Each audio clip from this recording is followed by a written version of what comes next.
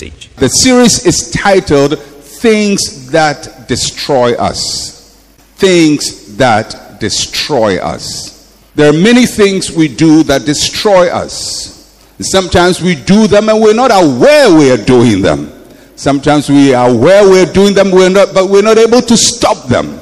And somehow we hope that they will not destroy us. But there are things we do that destroy us, all of us. And I'm going to take about 4 of those things, major ones, the heavy hitters that we do that destroy us. Today, my subtitle on things that destroy us, I'm going to talk about bitterness. Bitterness. Bitterness can destroy us. And many times we live life very, very bitter.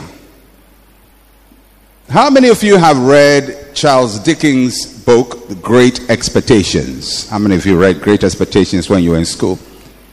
Let's see. Okay. The rest of you, what have you been reading? Everybody should have read Great Expectations. In Great Expectations, which was one of the storybooks, novels that most secondary schools would use for literature, there is an interesting character there, a woman called Miss Havisham.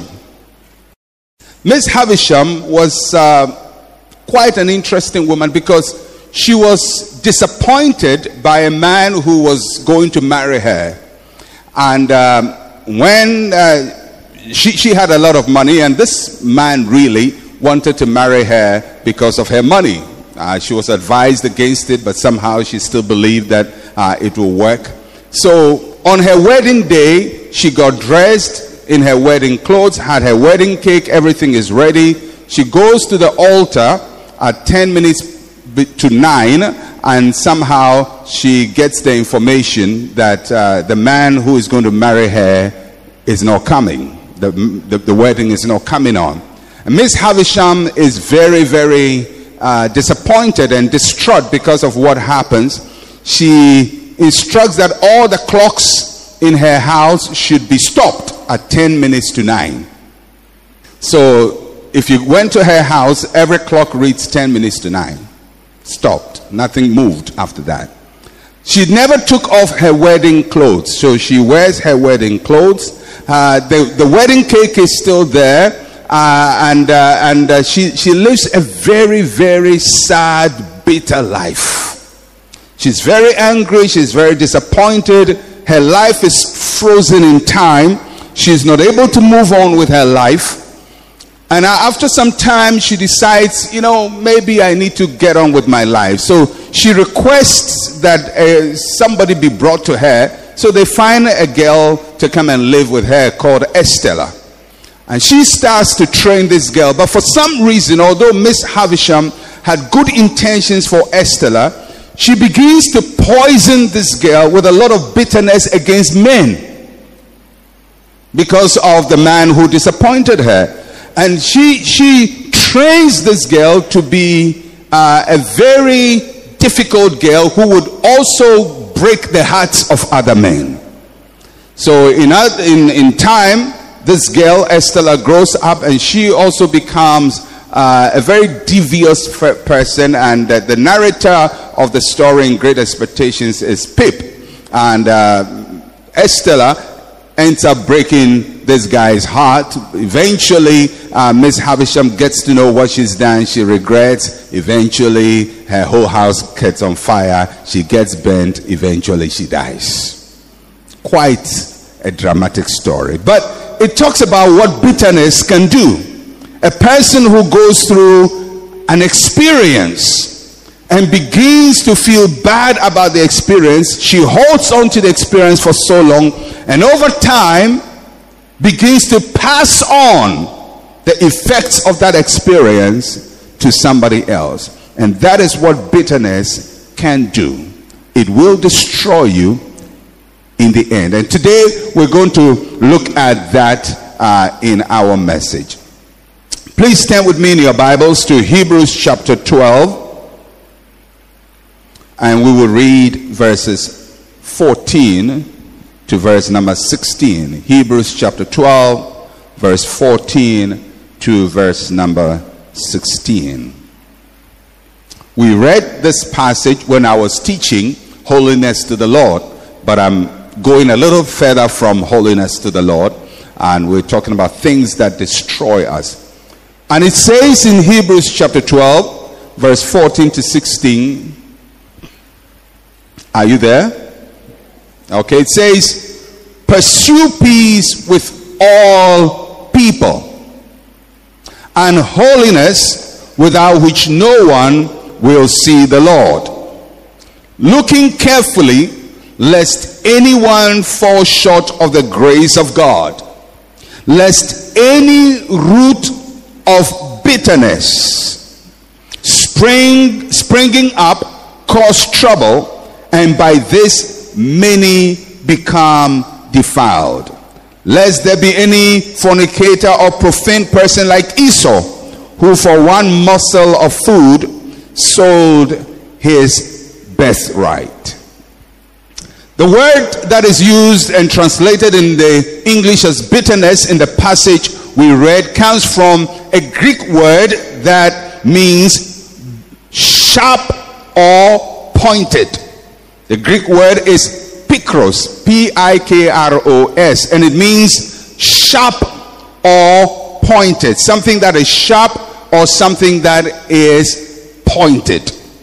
So you have the idea that bitterness has sharpness to it, and it is pointed. It pierces, and when you taste it, it is sharp on your tongue. When a person is bitter, they are not sweet. When a person is bitter, they pierce other people and cause a lot of pain in other people's lives. When you read the passage we read, you will find two things that bitterness will do. The first, the Bible says, is that it causes defilement.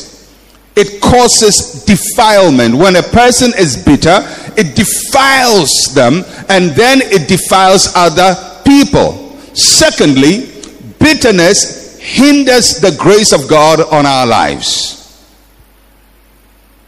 You can have a person who is anointed, good, well-meaning, who becomes bitter.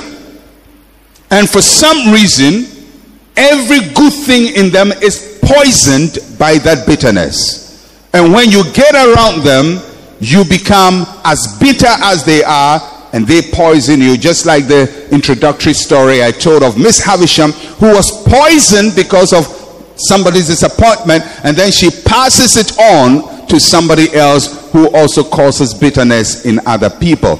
We have to be very careful in life that we don't become bitter.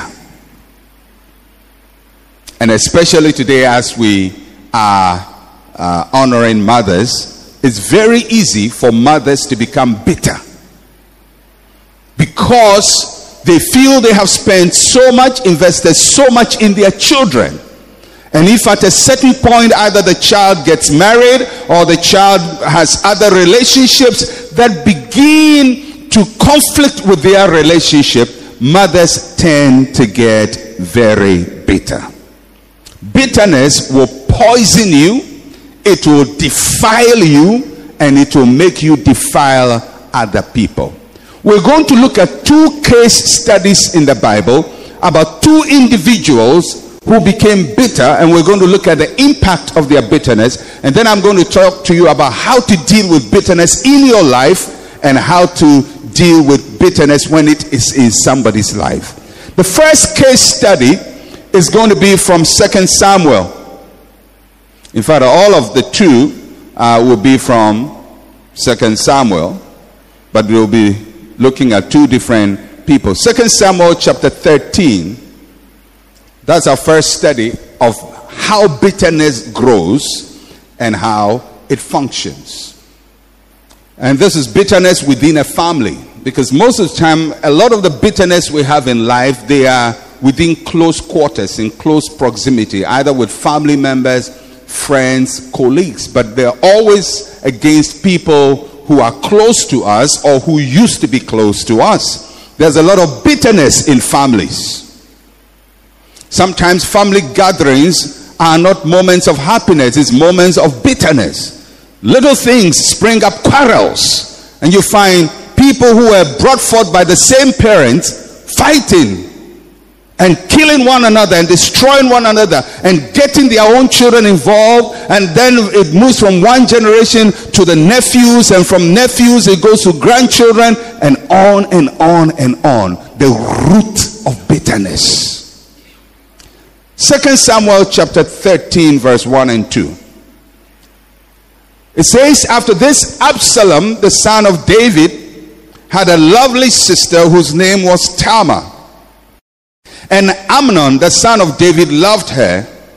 Amnon was so distressed over his sister Tamar that he became sick, for she was a virgin, and it was improper for Amnon to do anything to her. Now what happened was, as you know, David created a lot of problems. He had too many wives, and that's what happens when you have a polygamous situation. You create unnecessary problems for your children. For all of you men who are having children in different places, you may be having fun for yourself, but the story after you may be very bitter, because you are planting seeds that can become roots of bitterness. Now David had these women, had children with them, and he had one child called Tamar. Tamar and Absalom, that is another of David's sons, came from the same woman. But then they had a half-brother called Amnon. And Amnon saw his half-sister Tamar and had a lot of lust in her for her half-sister. He wanted to sleep with the girl. And he pined in his heart for Tamar for so long that the Bible says he became sick for his own half-sister. So Amnon talked to one of his best friends to discuss his problem, and his best friend gave him a very bad advice as to how to get Tamar. Well, eventually, through several processes, you can read the rest of the story. It's very filthy, but you can read it. Eventually, Amnon rapes Tamar and throws her away from the house in disgrace, literally kicks her out of the house. The Bible says after he had raped her, hatred entered his heart for the girl he thought he loved. And that's one thing about lust, because lust is not love. It is not enduring. After it is satisfied, it is replaced by hatred. So Tamar leaves the house, and in those days when you were a virgin, you put on, especially if you're the child of the king and you were a virgin, you had clothes you wore. And so Tamar leaves the house and she changed her clothes. She's wearing sackcloth now. And look at verse 19 of 2 Samuel chapter 13. Then it says, then Tamar put ashes on her head, tore her robe of many colors that was on her, and lay her hand on her head and went away crying bitterly. And Absalom, her brother, said to her, has Amnon your brother been with you? But now, hold your peace, my sister. He is your brother. Do not take this thing to heart. So Tamar remained desolate in her brother Absalom's house. But when King David heard of all these things, he was very angry. And Absalom spoke to his brother Amnon neither good nor bad. For Absalom hated Amnon because he had forced his sister Tamar. Now what happened was, immediately after this situation, Absalom sees Tamar and he inquires, what's happening? Has Amnon finally gotten you? The sister crying says, yes. And Absalom says, don't worry, it's okay, no problem, take it easy. Now you would think that because he says take it easy, he himself is taking it easy. But he says, it's okay, it's all right, he's your brother, it's okay. He says all the nice things. His father David hears of the thing, he gets angry, but does not do anything about it. So the Bible says Absalom from that day onwards does not speak neither good nor bad to his brother who has raped his sister. In other words, he doesn't talk to him. He keeps silent. Now, if you saw all this that is happening, you would think nothing has happened. Absalom is okay. He doesn't just talk to his brother. He's already encouraged his sister. Take it easy. Everything will be all right. You know, the kind of things that sometimes people talk about. They say, oh, it doesn't matter. It doesn't matter. But there's a lot of hatred behind the it doesn't matter. So the Bible says that Absalom hated Amnon. Okay, now what happened? Verse 23 to 25. And it came to pass after 2 full years. I like, the Bible has a way of emphasizing. After 2 full years, he didn't say just 2 years. 2 full years when this situation has happened, that Absalom had sheep shearers in Baal-Hazor, which is near Ephraim. So Absalom invited all the king's sons. Then Absalom came to the king and said, kindly note, your servant has sheep shearers. Please let the king and his servants go with your servant. Verse 28, 29. Now Absalom had commanded his servants, saying, watch now, when Amnon's heart is merry with wine, and when I say to you, strike Amnon, then kill him. Do not be afraid. Have I not commanded you? Be courageous and valiant. So the servants of Absalom did to Amnon as Absalom had commanded. Then all the king's sons arose, and each one got on his mule and fled. So for 2 years, Absalom has been holding this thing, and he's planning. So after 2 years, when he's having a party in his house, he goes to tell his father, the king, and says, you come with all your servants and the brothers. I'm having a party, and let them come and rejoice. And the king says, oh, no, I can't come. He says, well, if you don't come, then let my brothers come and eat food, have fun in my house. The king says, why do you want to do that? He says, well, I just want to share with my brothers.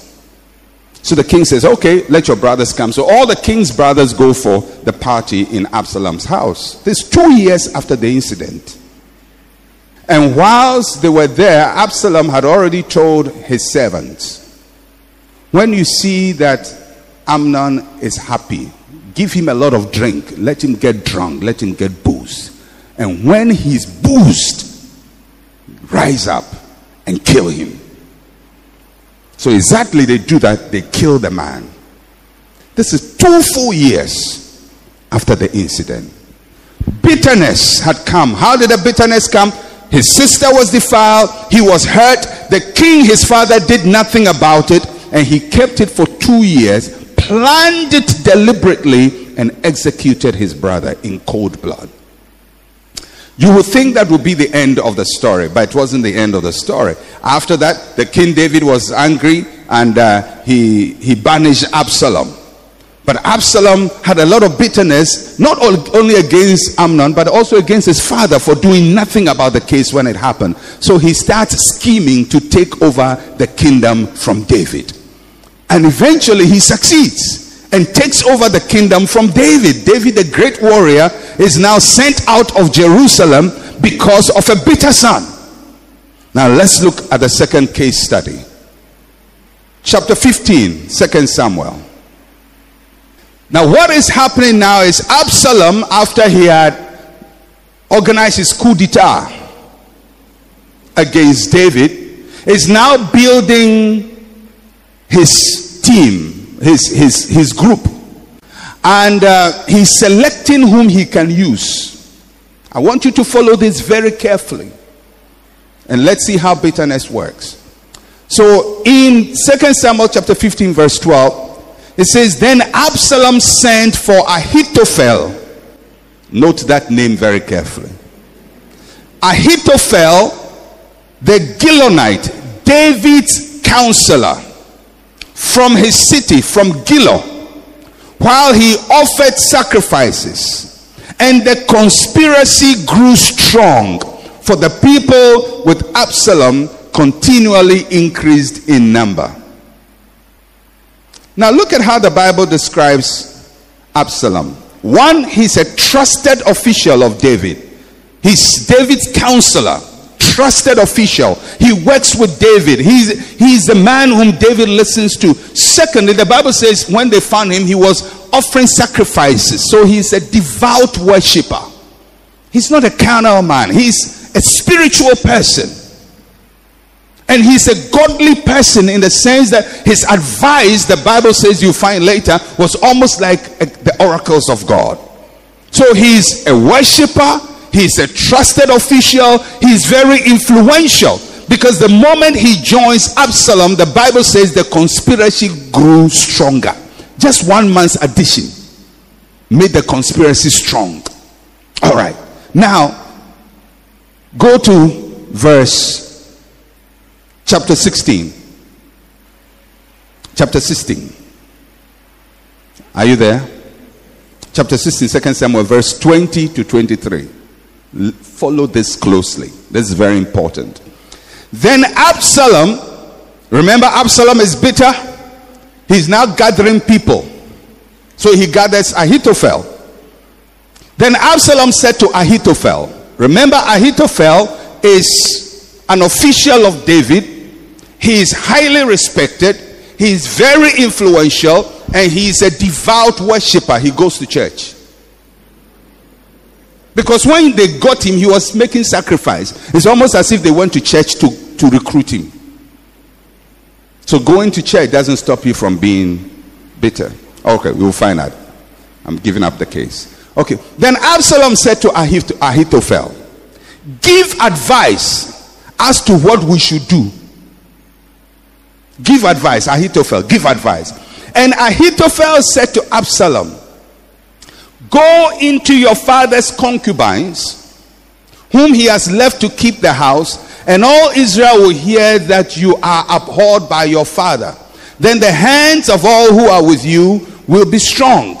So they pitched a tent for Absalom on the top of the house, and Absalom went into. Verse 23. Now the advice of Ahithophel, which he gave in those days, was as if one had inquired at the oracle of God. So all the advice of Ahithophel, both with David and with Absalom. They said his advice was as if you've inquired from God. The question that we have to ask is, how could a spiritual man, a man who offers sacrifices, a man who is trusted in the society, wise, influential, give such a diabolic and dirty advice? You see the advice he gave to Absalom. He says, if you really want to win, go and collect all your father's wives and sleep with them. And this man is supposed to be godly. He was found making sacrifices. He was recruited from church. Now you would think that such an elderly man with a lot of wisdom would come and his advice would cool tempers. Probably he would tell Absalom, oh, take it easy, don't worry, it's okay, you know. No. He's raising the tension to higher levels. He's aggravating the situation. He's giving devilish advice. There are times when people you think should give good advice, that some of the things that come out of their mouth, you wonder, where did they come from?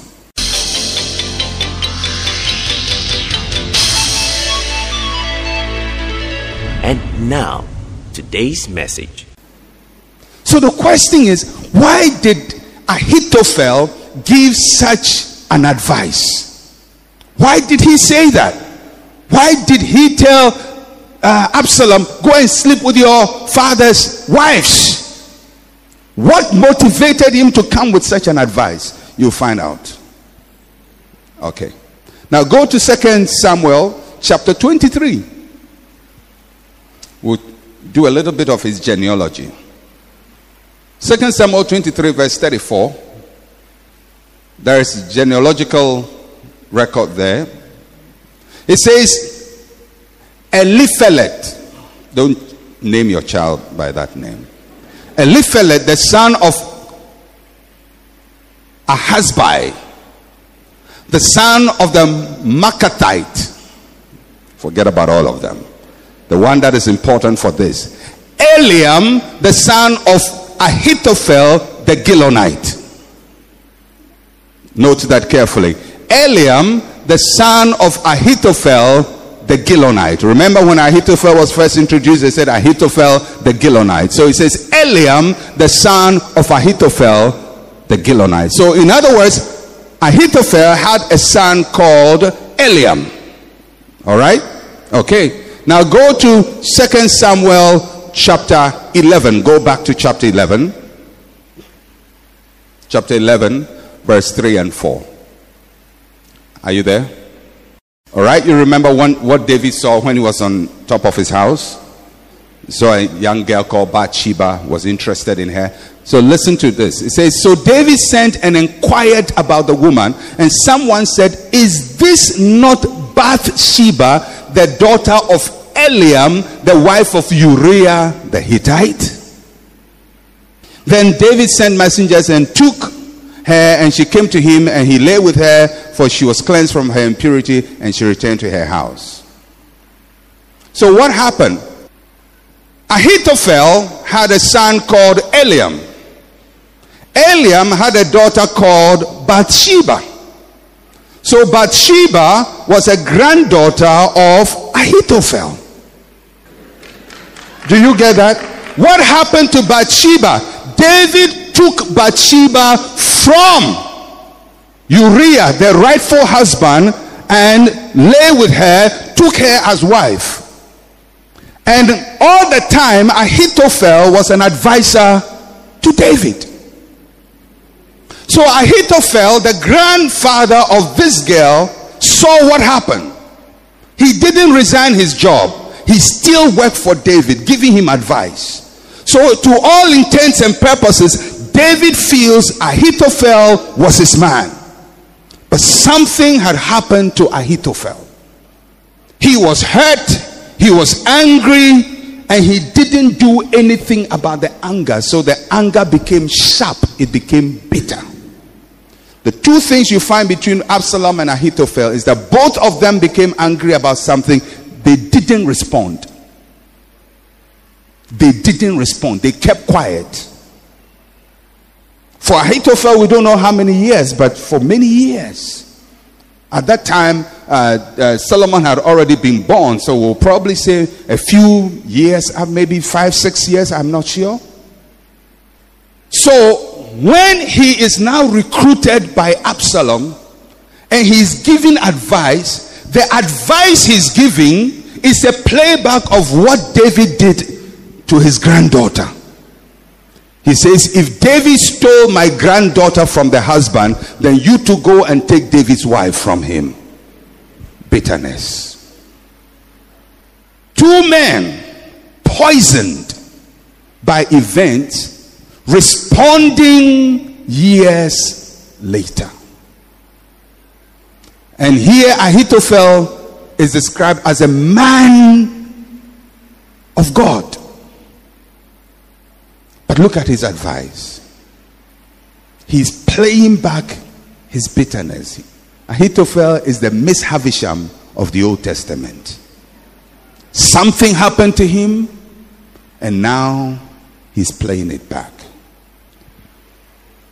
Bitterness has a way of poisoning you so much so that you lose your wisdom. You lose your objectivity.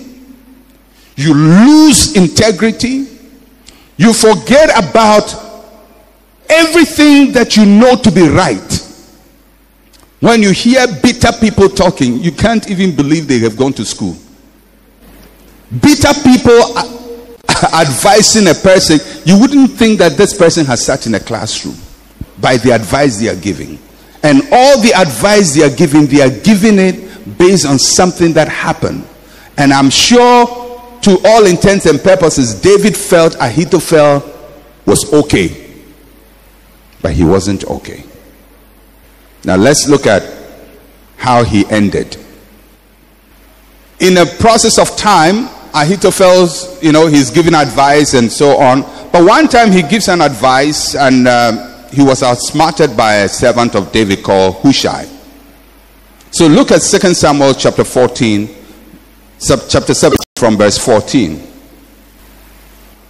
So Ahithophel gives advice, and Hushai gives another advice, and Hushai's advice is taken. The Bible says, so Absalom and all the men of Israel said, the advice of Hushai the Archite is better than the advice of Ahithophel, for the Lord had purposed to defeat the good advice of Ahithophel, to the intent that the Lord might bring disaster on Absalom. 2 Samuel chapter 17, go to 17, verse 23. Now when Ahithophel saw that his advice was not followed, he saddled the donkey, arose, went home to his house, to his city. Then he put his household in order and hanged himself and died. And he was buried in his father's house, father's tomb. He killed himself because he was given advice. The advice he had given would have destroyed David totally. But that advice didn't work. And because David couldn't be destroyed, he kills himself. Ahithophel is saying, for David to live, I will die. Bitter people talk like that. For that man to live, I will die. They would rather die to see somebody prosper. They would rather die than to see somebody happy. They would rather die than to see somebody go ahead. There are some people, whenever they see somebody successful, they die. They see somebody riding a car, they die. They see somebody getting promoted, they die. Some of you watch TV and you die. Because people you are bitter against seem to be going on well. And that's what happened to Ahithophel. He said, instead of me being alive, let me kill myself, because I cannot stand David any longer, in spite of all the bad advice. I'm just here to talk to you about bitterness. We see it in two people's lives, Absalom and David. The question I ask myself is, why did Absalom choose Ahithophel to recruit? Because bitter people identify bitter people. Oh yeah. You be bitter in your office, you will have your bitterness coalition very soon. Because bitter people identify other bitter people. They have kindred spirits. When they see another bitter person, they can know this one is bitter, so they will recruit him. It happens in offices where people begin to poison people. Not everybody gets infected, but other people who have also been hurt, those who are bitter. Maybe 5 years ago your promotion did not come.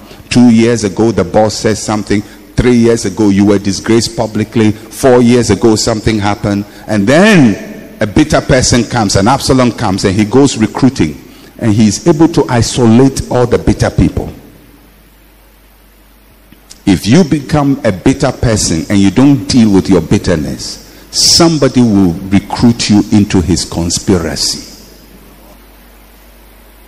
And if you don't deal with bitterness, you may end up like Ahithophel, killing yourself. You may not physically go and hang yourself, but you will kill everything within you. Your good advice. Can you imagine a man with such pedigree, spiritual, anointed, wise? He could have done so much with his life, but he ends up hanging himself simply because he couldn't jump over something that someone has done. A lot of us get bitter with good reason. Maybe like Absalom, somebody has hurt somebody you know. Or like Ahithophel, somebody has violated something you know. Somebody has done something against you, and you've kept quiet over it all these years. Everybody thinks you've solved it, but you are the only one who knows the plans you are hatching. And you spend time working and planning and recruiting and building yourself to launch your attack. If you read the end of Absalom, he ended the same way as Ahithophel. Absalom also hung himself. not by himself. He was riding under a tree, and the tree caught his neck. He hung. Ahithophel also hung himself. That simply means bitter people end up hanging themselves. Do they have a case? Yes. Did somebody do wrong against them? Yes. They have a case. Did they handle it well? No. Because although your case is good from the beginning, if you don't handle it well, that case, which should have brought you sympathy, will destroy you. Bitterness is a great destroyer. So, if you find yourself bitter, I'm sure if I ask how many of you are bitter, nobody will raise up their hands. And will say, I'm not bitter, oh, me, I'm not bitter, oh, I'm not bitter. I'm not bitter, I'm just speaking my mind, I'm not bitter. The thing I've forgotten about it, I'm not bitter. You lie bad, you are bitter.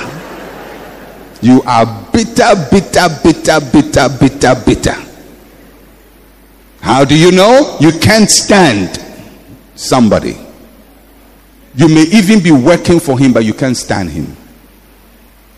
That's what happened. I'm sure every time Ahithophel will send a file to David's office, he can't stand him. He's smiling and giving advice, but at the back of his head, he's planning mischief. But David thought he was a loyal person. So how do you deal with bitterness? First, you have to identify people you dislike intensely. Who are the people? Just give it a thought. You find one or two. Some of you dislike people intensely. Sometimes it's your child's husband, your child's wife. You dislike them intensely. They are married, but you can't stand it. You are waiting for the bad report to show up one day. That's bitterness. That's bitterness. Some of you can't stand your parents. That's bitterness. You say, well, but he did that to me. Yes, somebody did something against Ahithophel too. Yeah, but he hurt me. Yes, he hurt you. Yes, he didn't treat my mother well. Yes. But what is happening to you is that you are developing a root of bitterness, and it will poison every good thing that God has put within you. So identify the people you dislike. You can write down their name. If your list is too long, you need serious psychiatric help. Because some people have a list. 20 people here, 30 from secondary school, from university, family members, friends. There are people who are in their 50s who haven't forgiven somebody when they were 8 years who teased them, or somebody who beat them when they were 8 years. They haven't forgiven him. They are looking for the chance to pay the person. That is bitterness to the 8th degree. This is advanced bitterness. It will destroy you. Unfortunately, my friends, people get into high office. Sometimes they become presidents. Sometimes they become chief executives. Sometimes they become pastors. Sometimes they become big people. But everything that is ruling them is bitter. Were they mistreated? Yes. But now they are being driven by the fuel of bitterness. And they infect people. And be careful, because bitter people can infect you so much you think it's an anointing. I'm telling you. When people are bitter and they start talking, they will get you. They will recruit you just now. You have to be very careful. So identify people you hate intensely. Are there people you hate, you don't like at all? It could be hidden dislike or open dislike. Dislike is dislike. The second thing is examine the root causes of your dislike of the people. Why do you dislike them? What did they do? What did they say? How did they behave? What did they take from you? Did they take your wife? Did they take your husband? Did they take your girlfriend? Did they take your money? Did they disgrace you publicly? Did they insult you? Did they humiliate you? Did they betray you? So much so that now when you hear their name, instantly your heartbeat goes up 3 notches. It means you have serious issues to deal with. So examine the root causes of the dislike. And most time, if Ahithophel was asked, he will find out why he hated David. Absalom knew why he hated David and Amnon. He knew that. He knew that. He could pinpoint to the exact time when the seed of bitterness was sown. And if you think a little bit, you'll get to know. Consider how that bitterness has influenced you over the years and your decisions. Consider the kinds of decisions you've made, the kinds of advice you've given, the kinds of words you've used as a result of that bitterness. Look at your life. What decisions have you been making? What kind of stories have you been telling about people? Fabrications you're making about people because they did something you just can't get over. You may be a child of God, born again, spirit-filled, anointed, tongue-talking, used by God, gifts of the Spirit. God may even have a greater plan for your life, but bitterness can destroy every good thing in your life. Of David's children, the one who was most honorable was Absalom. Handsome, well-spoken, king in the making. But bitterness destroyed him. Of David's advisors, the wisest was Ahithophel. Godly man, devout, but bitterness destroyed him. I'm not talking about bitterness destroying bad people. I'm talking about bitterness destroying good people. People who otherwise would have been good, but didn't live up to their potential. Ask yourself the question, am I ready to deal with the root causes of bitterness? Am I ready to deal with the root cause? Are you ready to deal with it? For those of you who find yourself around bitter people, and you would know when a person is bitter, when somebody's name, when it is mentioned, begins to spew forth insult, sometimes profanity. People start talking, and you know, this is not normal anger. This anger is coming from somewhere. The people start talking, and everything they say is filthy about that person. That person is bitter.